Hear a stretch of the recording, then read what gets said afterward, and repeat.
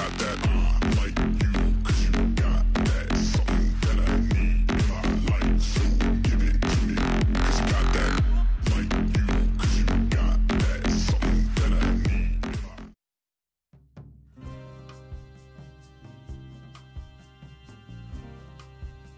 Red Dead Redemption 2 is a brilliant game, maybe a little bit divisive at points. The year is 1899, you play as Arthur Morgan. Your gang of outlaws is on the run, and all you want to do is survive and make money. Even outside of the main story, there are many compelling things to do. There are many people attempting to 100% the game. Like this buddy Scott here, who recently actually achieved it on stream, so congrats Scott, and go check him out on Twitch, he's pretty funny.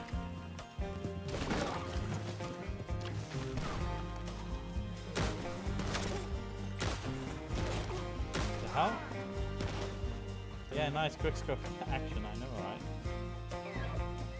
In this game you can become a master hunter after honing down your skills.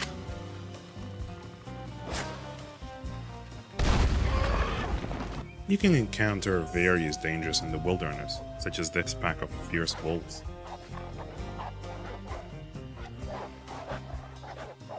You can even play hide and seek with them.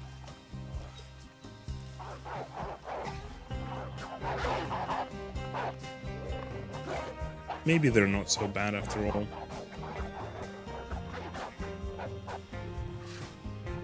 I swear this lion isn't supposed to be there.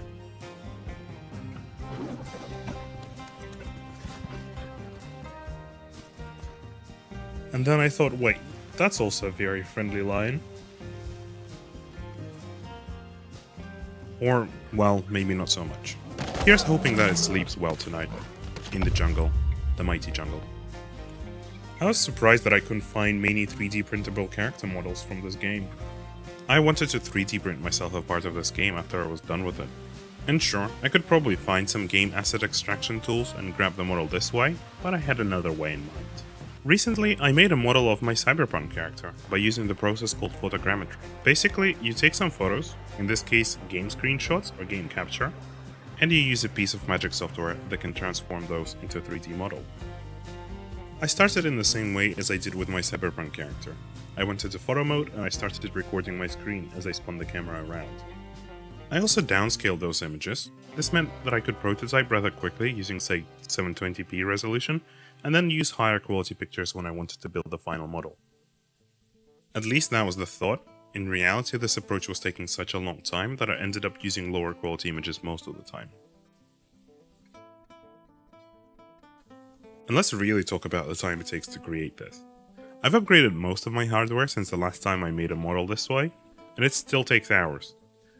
Probably mostly due to my stubbornness of going with video recordings instead of just a few screenshots. I ended up using about 600 images, which is insane for this kind of a model. I have been trying to reduce the number of images to like 50, but it's really mixed results so far. Previously I used trial versions of paid software, and I wanted to give this open source solution a go. It's called Meshroom. I tried it before and the results were confusingly bad compared to what I could get with other software, but I figured I was doing something wrong rather than the software being bad. I lost my project files from the original Arthur models somewhere, so this is another models project file, but it's close enough, so you should be able to get the idea.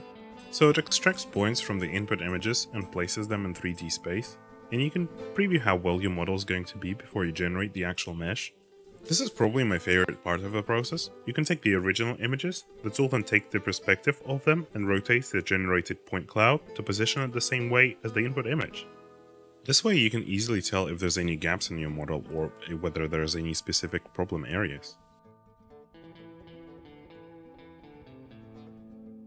Because of the slow process, I couldn't really make any corrections at the time, like adding any more data in the spots that needed it, so the model came out looking not the best.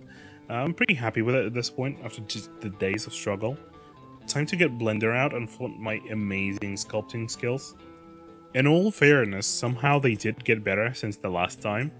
There was a lot of work I had to put into this model. Like you can see there's a lot of gaps, there's a lot of just voids and unconnected parts and a lot of lost detail. Like the whole back of the head is missing.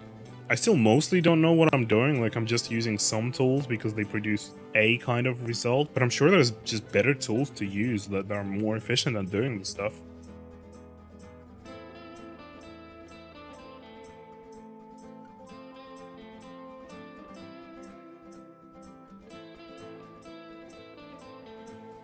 Somehow the shoes were the most challenging part of the whole sculpting process. They're small enough part of the final model that you won't really notice, but it was just embarrassing at the start. Let's take a look at the render of the final model. Like I said before, it's pretty detailed and sometimes unnecessarily so, but I'm very proud of it. I wanted to put in a lot of effort into it, and I did, and I think the result is okay. Like, I definitely see the areas of improvement right now, but I'm proud. So let's take a look at how it all printed. There's quite a lot of supports because of how the arms are positioned, but hopefully they shouldn't be too difficult to remove. Even from here I can tell that a lot of the details didn't transfer through, but we expected that. Yep, so thankfully the supports were very easy to remove, and I did take extra care because I have snapped the model before by removing them like that when they go through the model. You'll see on the close-ups that supports left a lot of surface imperfections on the arms, and just unfortunate.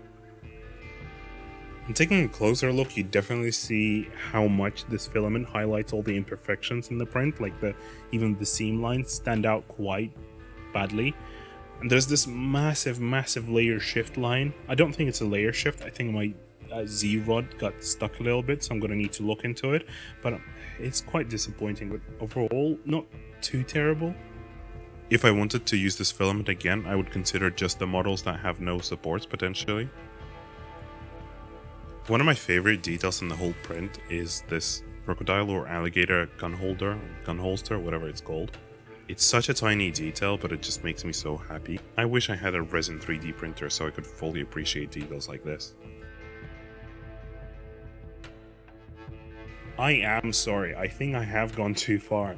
I mean, you've seen this in the intro already, but I've had a model of Venus de Milo printed, and I thought, wouldn't it be just hilarious if I stuck Arthur's head on it?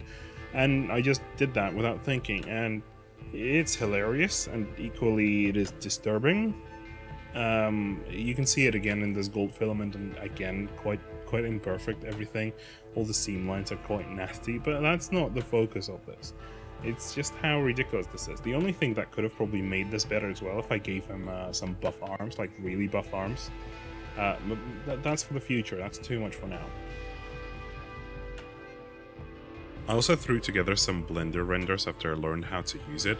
They're quite majestic, I have to say, but ugh, I especially like the red one. Wow, look at this beauty, and the special effects and all.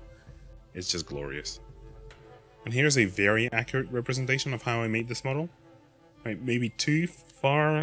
Okay, yeah, just like that, just that. That's the end of the video. That's it. There's nothing else here. Please subscribe, that'd be really cool. Hey, you know what they say, no games without bugs. And Red Dead Redemption 2 is a game, so it has bugs. Hey, that's a pretty cool bull. Ow. And hey, I am truly sorry for that last statue thing. Yeah. You can find it on Thingiverse though, if you want to print it. Bye! Thank you for watching. No, for me.